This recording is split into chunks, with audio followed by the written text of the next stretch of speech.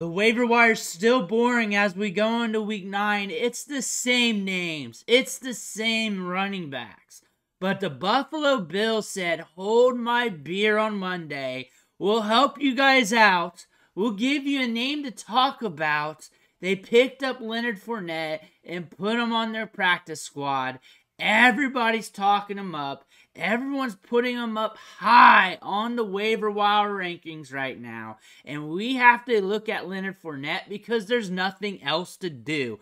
But a lot of you are wondering about Leonard Fournette, whether or not you're going to need him in the future. So we're going to do that here today. We're going to look at the news, the facts, the data, and everything else. But what you need to do right now is click that subscribe button. Tap it with your finger on your phone. Click it with the mouse on your computer. Whatever you need to do to get the job done, because we're helping you out with the waiver wire every day. We're helping you set those lineups. We're helping you find those players to get those trades done and everything else. Click that button.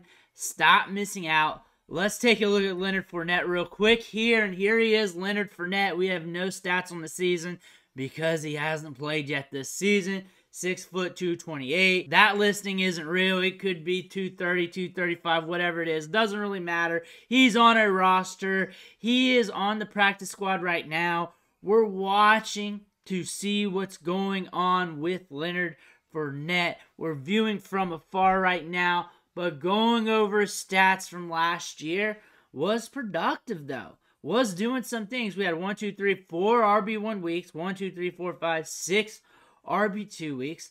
So he was able to do something for you in fantasy. 14.1 PPR points per game.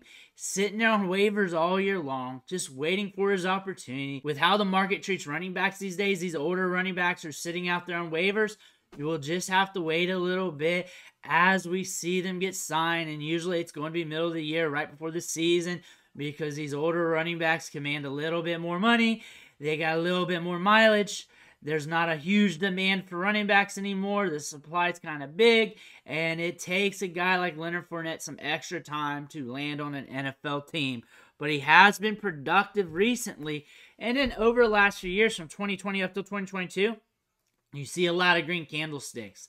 You see some RB1 weeks there. You see him being productive. That is with the Tom Brady Tampa Bay Buccaneers. But still, he was able to get the job done. He was still able to be used in fantasy. Over that time, he averaged 14.3 PPR fantasy points. So that's what we're looking at. Over the course of his career, he has been productive. We have 2 1,000-yard seasons. Last year, 668 yards, 812 yards a year prior. So he can be productive. And he has a history, a good track record of being used in the passing game. He caught 73 balls in 2022, 69 the year prior. That was with Tom Brady, though, who was top in the league in pass attempts, but still used in the passing game. Caught 76 balls with Jacksonville. Yards after contact per attempt, solid. You can see it going down throughout the years, but had a big upswing in 2021 with 3.11, 2.71 on his career. Creates a lot of missed tackles. Bigger running back who's got some pop in the step. That pop's going slower and slower by the year, but still, that's to be expected as you get older. But looking at the Buffalo Bills here, James Cook has been the dude, getting the yards, getting the touches, using the passing game, getting a large market share of the touches out of the backfield. 1 rushing touchdown on the season. They lost Damian Harris. They have Latavius Murray as the RB2. Latavius Murray isn't getting it done. He's getting goal line works and everything like that, which could be helpful in fantasy if he falls over the goal line. But for real football, he's not getting it done. They need something else. Leonard Fournette could potentially be that dude. They need that putter in their bag. They need that guy to get them across the goal line once they're inside the 5, inside the 10, that they can hand it off to. Latavius Murray, he's a veteran. He can do some things, but they need to get better. 3.6 yards per carry is not getting it done. 143 yards over 8 games.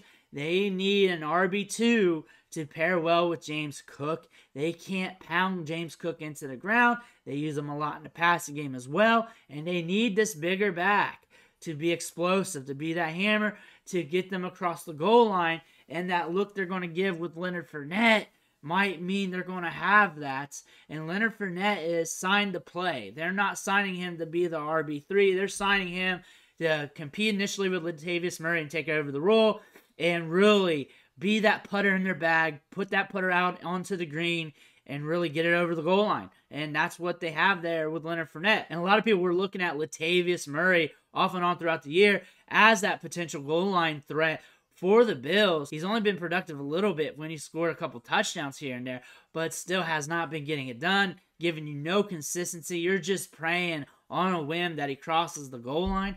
Leonard Fournette might get more opportunities here. He's a speculation. A speculation is a guy you're putting some chips on because he might benefit from this offense.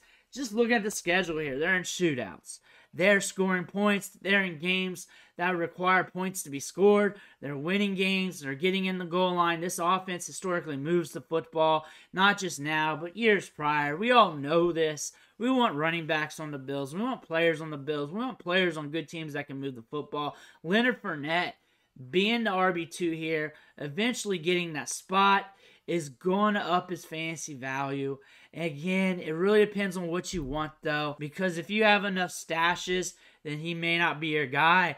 But he's a guy that you can use as a lottery ticket. Schedule down the line. You got Denver there. Tough one against the Jets. You got Philly. You got the Chiefs. You got Dallas. You got Chargers. You got the Patriots. So you got some up and down competition against the run game. But it doesn't really matter. It's not like he's getting 20 carries a game. It's when the Bills can push the pace, get it downfield, give him that goal line look, falls over the end zone, catches a couple balls, and you're in the money. And we're waiting to see when he climbs the depth chart. You need him because you need a running back stash. That's what he is right now. He's a stash at running back. You're hoping to see if he crosses the goal line. You're hoping to see what he does in the future. You're hoping to see how quick he gets off the practice squad. You want to see how many snaps he gets, how many carries he gets. Nothing's guaranteed. I'm not going to say you need him. I'm not going to say that. But if you need a stash and you're bored with the stashes there, then that's a running back to look at. You don't need him because you're stashed out.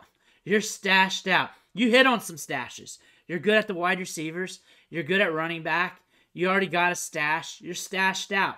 You got your running back. Maybe you have somebody else you like.